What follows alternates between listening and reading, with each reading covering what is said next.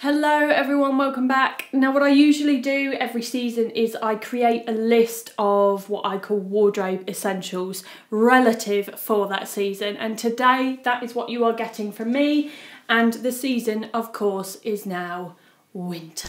Right, so I've got a plethora of things here on my rail, and I'm going to start off with what I would say is probably one of the most important items within my wardrobe essentials, and it is the puffer coat. Right, so I have two puffer coats in my collection. I have one full length, one really long, and then one short, which I apologise is probably covered in mud because I actually use that one for dog walking. You can get puffer coats which are like a hybrid, so they either have a zip off or a popper off bottom part, so you can either have them long or short. However, I already had the short version from a collaboration that I did with Arquette. When was it? 2019?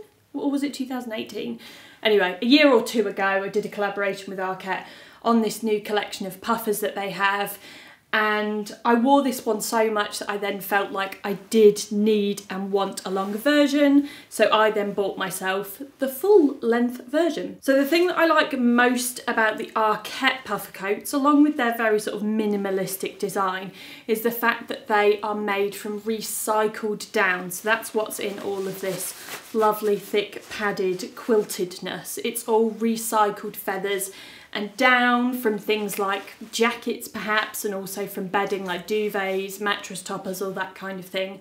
So it actually doesn't use any new animal products. Now in terms of practicality, I think that a puffer coat essentially speaks for itself. It's just one of those really practical coats which is good for really cold weather. Right, up next on the list is a pair of warm boots. Now, it really is going to depend on where you live in the world and how cold your winters get. You know, you could live in LA where it really doesn't get very cold at all, or you could live in Canada where you have lots of snow. Here in London, we have, I would say, relatively mild winters. Our coldest months are January and February. We rarely get snow. In fact, it's very exciting when we do get snow, so I wouldn't particularly look for a boot that is good for snow. However, these are my current favourite cold weather boots. They're from Flattered.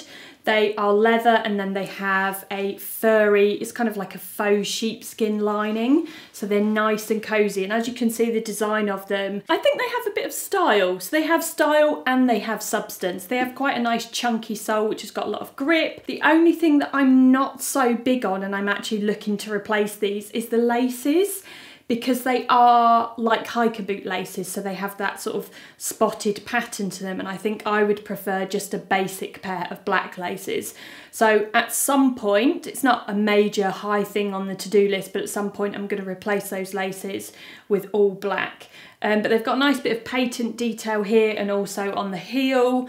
I find them really practical. I've worn them in the rain and they've been great. I haven't had soggy feet. So yes, those are my current warm weather boots for keeping my feet nice and toasty. Right, up next on the list is thermals. So for anyone that watched one of my older videos, I think it was titled How to Layer Outfits for Winter, and I can't remember if it was 2019 or 2018 that I did that one, but I'll leave a link down below in the description box for anyone that wants to see. I obviously spoke at length about thermals, these ones in particular. So these are a couple of years old now. They're from Uniqlo. They are from the Heat Tech range. There are a few different ranges of Heat Tech under the Heat Tech umbrella. So I believe these leggings are the Heat Tech Ultra Warm, and I love them, but I believe that this, it's like a fleecy top. I can't actually find the label now, and apologies, but it's absolutely covered in hair.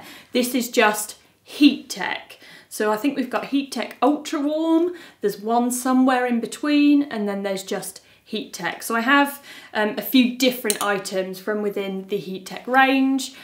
They're great. Do you know what? They're looking a little bit kind of bubbled in places, but because they just go underneath your clothes, I personally feel like I have absolutely no need to replace them.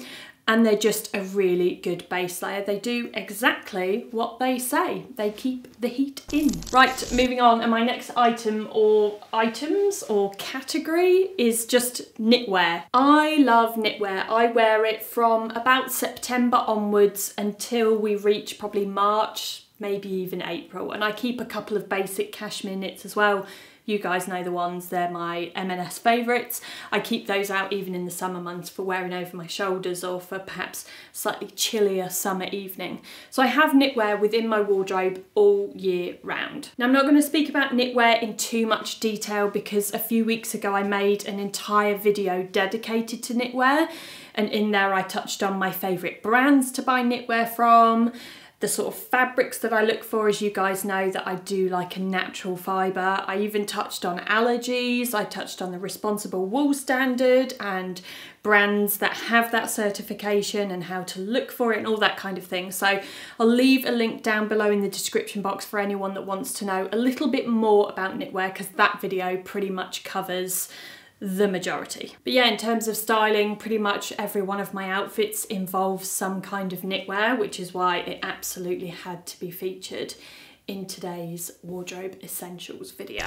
Moving on to my next category or next kind of item, and it is wool trousers. Now, actually, having said that, they don't necessarily have to be made of wool, because these ones here, which are from Massimo Dutti, are predominantly cotton. These are also from Massimo Dutti and they are actually wool. But what I mean is a pair of trousers or bottoms that aren't actually denim, because as we all know, denim isn't the most practical. It's not the most heat retaining fabric to wear come the winter months. So the reason that these are on my wardrobe essentials is because, especially if you find a style or a fit which is slightly looser fitting, that's then where you can go back to your thermals and you can layer underneath some leggings like this. And if they are a looser fit, you will have that little pocket of air between your base layer and the trousers where it can trap warm air, and that's when layering comes into the mix, and that's how you stay warm. Now, along with the fact that you can layer them over the top of thermal leggings, I just find a pair of tailored trousers or fabric trousers really easy to style. I like wearing them with the knitwear, which again obviously is also on the list. I think that they're just really elegant, and if you go for a pair of tailored trousers, you can do that very high-low mix if you team them with a pair of trainers. Right, next up on the list is two items as one, and it is a tracksuit or coordinating top and bottoms. Doesn't necessarily have to be a matching set, because actually I wore this the other day. So this tracksuit is a matching set. It's from Johnston's of Elgin, and I wore the joggers to this the other day and just felt like I didn't really want the hoodie. And also, if you can see here, the hoodie has grey on it and I didn't want to mix grey into that outfit. So I got this jumper and paired it with the joggers. They're not an identical navy, but for me it was close enough.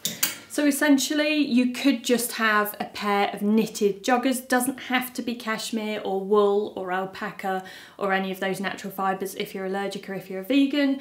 Just something that's nice and cosy. It could very well be a fleecy tracksuit. This is actually something, especially for 2020, because it's been a bit of a naff year, but it's been something that I have had so much wear out of, and it has a bit of a double whammy, if you will. It's something that I'm getting a lot of wear out of in the house, but it's also something that I would wear underneath a puffer coat or even underneath one of my wool coats. And if you get the joggers a little bit slouchier, you can still layer under that base layer of a thermal legging as well. Right, now I've got one last item of clothing. Do I? Yes, I do, before I move on to accessories. And it is something like this, which I don't really know what to call this. It's like a coat liner. So this is from Arket. As you can see, if I just hold it up, I have a short version, but they also make them in a long version as well. I've spoken about this in some other videos. It is or can be worn as a jacket on its own, so perhaps in slightly warmer temperatures like autumn, for example, or spring. But then as it comes winter, this can also be used as an additional layer to wear underneath your coat. So I wouldn't necessarily wear this under a puffer coat because it's the same sort of concept, but I would use this as an additional layer underneath something like one of my wool coats, or even underneath a trench coat or something like that. It just adds another layer under there to keep you nice and toasty and warm. And they're also quite thin, so if you don't like the traditional kind of thick, chunky, padded puffer coat, this could be a better option. But I do get a lot of wear out of this, as I said earlier, I have a lot of coats. I only have these 2 puffer coats, but the rest of them are all wool coats. And sometimes when it does get really cold, I need a little extra layer underneath. Right, now I'm going to move on to accessories. So I'm going to start off with gloves. This is not how I keep my gloves, guys, either. I don't hang my gloves. They're just rolled up in a ball in a little box. Now, I did actually have someone the other day request from me some suggestions for touchscreen gloves. I have tried many a pair of touchscreen gloves, and not one single pair of them has actually been effective with a phone, a touchscreen phone. So if anyone out there has actually tried and tested and can recommend a pair of touchscreen gloves that actually work and do what they're supposed to, please feel free. Add those down in the comment section below. I myself have given up on touchscreen gloves, and I just now go for practicality and warmth, and I just keep my phone in my pocket until I get indoors. So I've got a couple of pairs here. I have 2 pairs of these, one in a different colour, and then I literally just have this pair. So these are some wool gloves, very, very basic. Again, these are from Arket. I just think that Arket do really good winter wear. They have nice summer stuff as well, but I think their strong point is their winter wear, which is why I have so much Arket in my wardrobe in general. And then I have these, which in terms of aesthetics, I'm not really big on, because they're sort of fluffy looking, and I don't know, I almost feel like I'm wearing a pair of children's gloves. But these are from the Heat Tech range, and inside they have got fleece. They're really thick. This is kind of like a microfiber or faux suede, and then they have this kind of furry texture on the top. These are definitely my warmest pair of gloves, and I have these in black, and I also have them in cream. Again, I had these for a couple of years, not entirely sure if they still do them, but worth a look in Uniqlo at the Heat Tech range, because they genuinely do keep you warm. Right, staying with accessories, and I'm going to move on to hats. So of course my go-to hat would be something like a beanie. These are both, again, from Arket. Arket, I just think, have really good beanies. These ones, I believe, let me just double check. I think these are the alpaca ones. Yes, these are the alpaca merino wool hats, and I'll just demonstrate with this grey one. What I like about these is that you can wear them with this bit rolled up, or if I just completely unroll it, none of it is stitched, so nothing, the like brim or whatever isn't stitched into place. So this is the full length of it. What you could do is roll it once, let's pop it on, and then you've got all this excess fabric here which you can kind of let flap. Let me just untuck my hair. Very good demonstration here. You can kind of shape it and let it kind of flap off the back like a little, I don't know, like a little garden gnome. Or you can roll it again. The only thing is, as you keep rolling, it does start to get quite chunky. Can't say that bothers me, but if you're worried about looking like you've got a chunky head, something to bear in mind. So you can roll it like that, so that then it's a bit more fitted.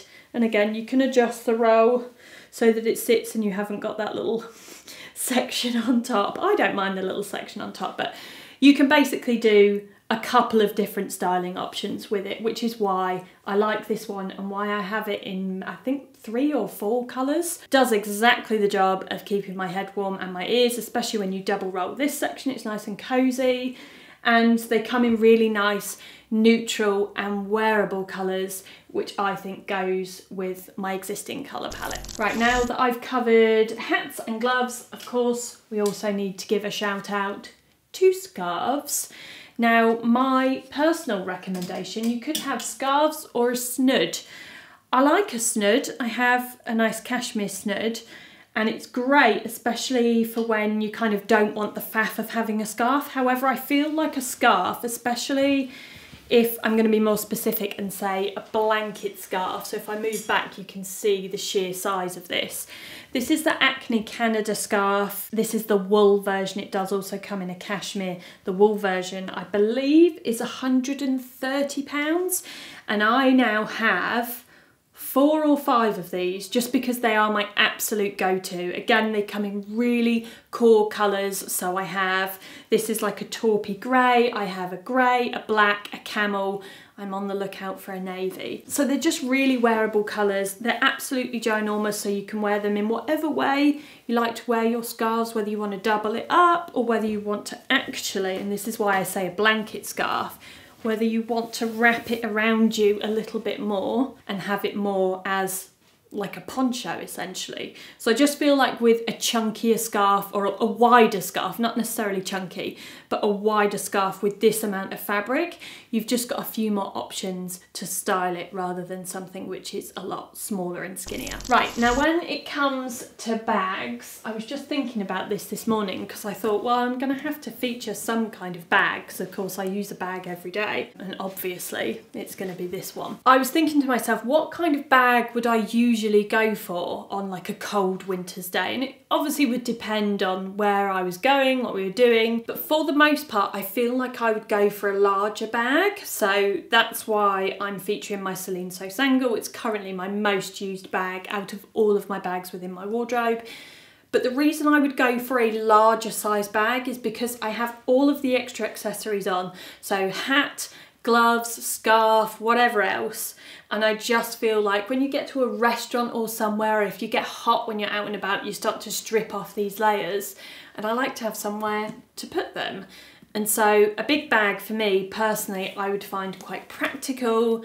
And yeah, well, I just always like an excuse to talk about my Celine Sosangle because she is my fave. So yes, in terms of winter wardrobe essentials, a nice big bag that you can put all of your winter warmers in is my must. And now I'm going to go back to footwear because of course trainers play a huge part in my daily style. I wear trainers the majority of the time, to be honest with you. So these ones in particular I would say are a really good shout for winter because these actually have a furry lining inside, and this lining goes all the way inside, including along the footbed as well. So these are Converse standard Chuck high tops. These in particular are black suede. Granted, not the most practical for rain, however they've had a very thorough spray with my suede protector, but there are a few different options from Converse if you wanted something with a furry lining. I use Converse as an example just because you guys know that I absolutely love the brand, and it's probably one of my favourite brands along with Veja for trainers, and it's often my go-to. Now they have the Cozy Club collection and they also have the Mountain Club collection, or I think it just might be the Mountain collection. Both of those collections have trainers which have a furry line into them, so those are the ones that I would recommend if you wanted to look investing at a pair of furry lined trainers essentially. However, as I like to encourage you guys to use what you already own, there is a little tip, or probably one of my worst kept secrets, for improving the warmth factor of your existing trainers, whether they have a furry lining or not. And that is these furry insoles. I've spoken about these a great deal over the last few years, and as I just said, they are probably my worst kept secret for making your feet nice and warm. So sometimes I get a lot of comments if I'm wearing perhaps like ankle swinger trousers and you can see bare ankle, and people are outraged that I've got a bare ankle in winter. Well, that is because I've got a pair of these hiding in my shoes. It could be loafers, trainers, boots, whatever kind of shoe, probably not court shoes, but whatever kind of shoe, these are really easy to just slip inside and they will make them nice and toasty and warm. Now, socks are 110% advisable when wearing these, otherwise you'll get really sweaty feet. And also just one other little note, as you can see, these are very thick and plush. Mine are sheepskin. There will be non-sheepskin alternatives available as well. I'll see if I can hunt some out and I'll link them down below in the description box, along with these, or as close to these as I can find as possible, because mine are a few years old now. But one thing to note, these are very, very thick. Now this will compact as you wear them. However, if your shoes fit absolutely perfectly and then you go and pop a pair of these in there, it will make those shoes fit tight, or perhaps even too tight. So for me, they're perfect because I'm a half size, a 40.5. A lot of the time I have to size up to the nearest whole size, which is a 41. So it leaves me a little bit of wiggle room, play room in there. So that's why the insoles for me are perfect. If you're a full size and your shoes fit perfectly, just something to bear in mind that these may well not be suitable for you, or you might have to find something or perhaps flatten them a little bit first before you pop them into your shoes. And there we have it, guys. Those are my winter wardrobe essentials. Thank you very much as always for watching, and Merry Christmas.